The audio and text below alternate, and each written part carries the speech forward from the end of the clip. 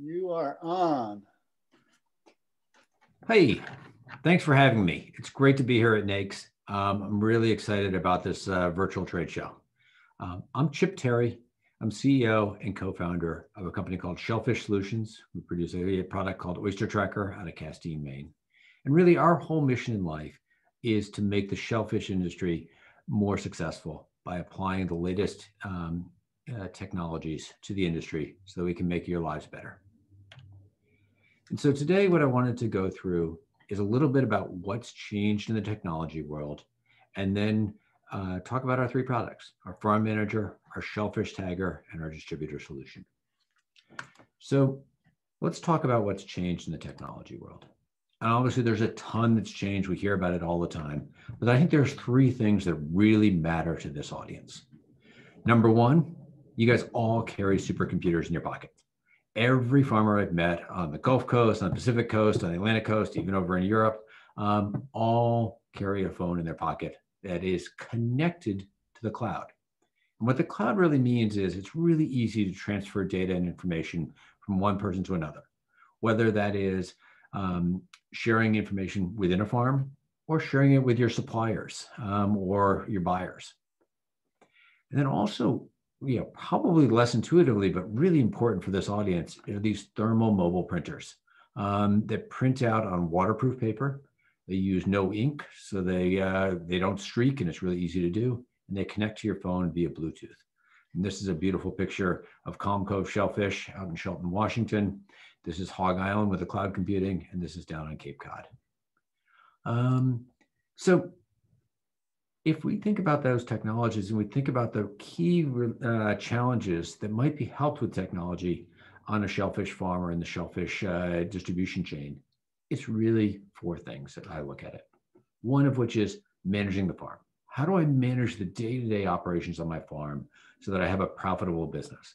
That my team is doing the right thing today, they're doing the right thing tomorrow, and I'm growing an incredibly great product at the lowest cost possible. Number two is record keeping. You guys live in a highly regulated world, which has lots of record keeping requirements. Some of them are just for making sure you get invoiced properly, and some of it is for compliance with the state or federal laws.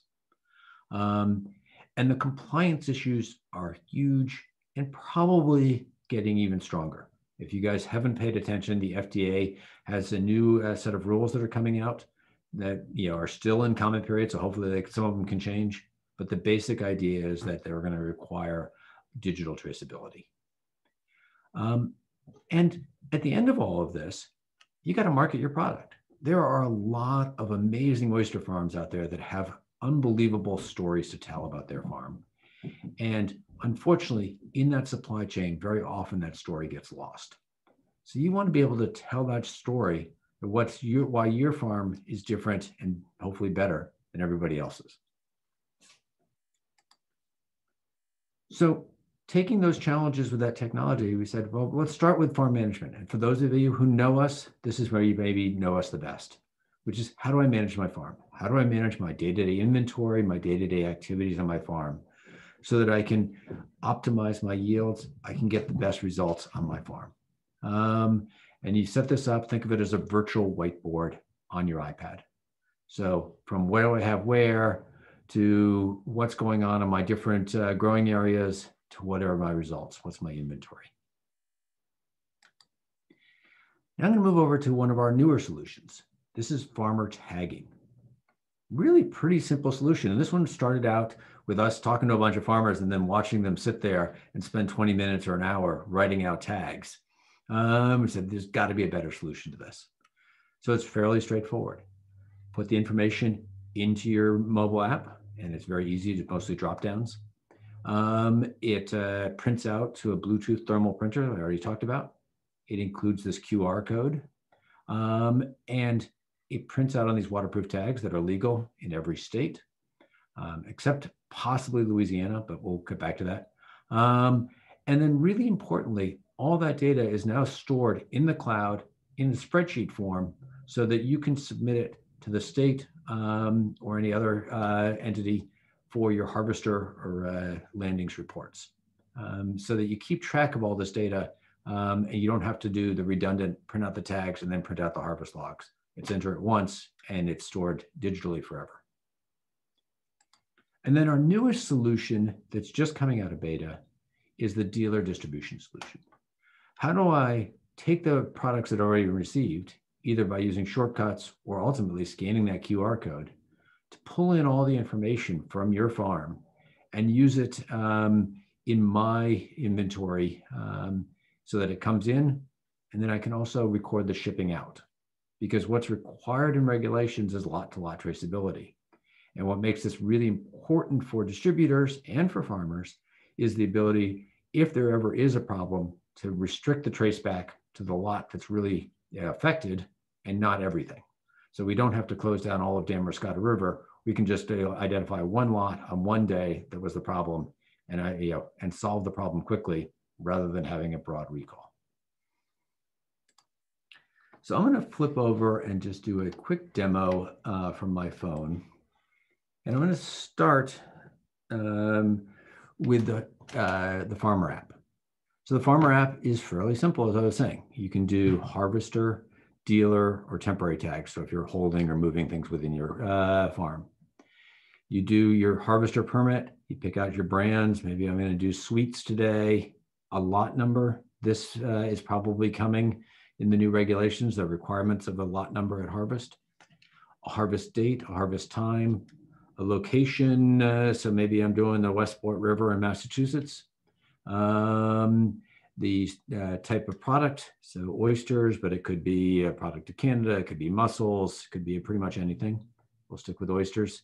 The size and cull, and who am I shipping it to, and ship date, time, if I'm in Vibrio season, icing and refrigeration, if you need to have receiving temperature, if you want to put a note, if you want to take a picture. All of this information you can store into your tag, and you can say, I'm harvesting 25 120 count bags, and I want to print out my tags. And so right next to me, that will kick off a little printer. So if you can see it, it's now printed out a beautiful tag. It's created a log of my harvest. These 25 bags is 3,000 oysters. They're sweets, farm raised in the US. And I can export this as a spreadsheet. It'll email me a spreadsheet with all the information in that, all the extended information. That's the Farmer app. Let me show you one really interesting thing about it. When we talk about the marketing aspect of it, here's a tag that I printed out a minute ago. And I can scan that QR code and it's going to bring up a web page that's unique to both that farm and that product. So it is, whatever beautiful picture you have of your farm, the legal information, but then really importantly, the story of this product. Who grows it? How are you growing it? If you wanted tasting notes in here, you could add tasting notes. You can add pretty much anything. What is the story about this farm that's going to be different? So you can think of this as a shucker or a distributor or a chef or even an end consumer scanning your tag and learning much more about your farm. And of course, it's got all the regulatory information. When was it harvested? If it was iced, what icing time, where it was shipped to, and this would build up as a chain as it went through the distribution channel. So, what we're doing really is we're taking that regulatory compliance aspect and we're adding marketing value to it. So that it's not just a cost, but it's actually a marketing center. And then let's just quickly show you what happens on the distributor side. Because the distributor side is I'm receiving product and I'm shipping it out. So maybe I'm receiving some Cape May salts.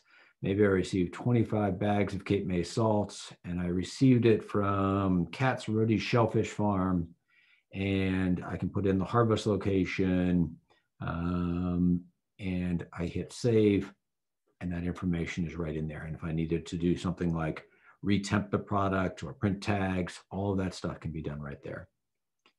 And then critically important is I can fill orders on the other side. So I can set up a new order and say, I'm going to go to Eventide in Portland. I'm going to ship out some of those Cape May salts.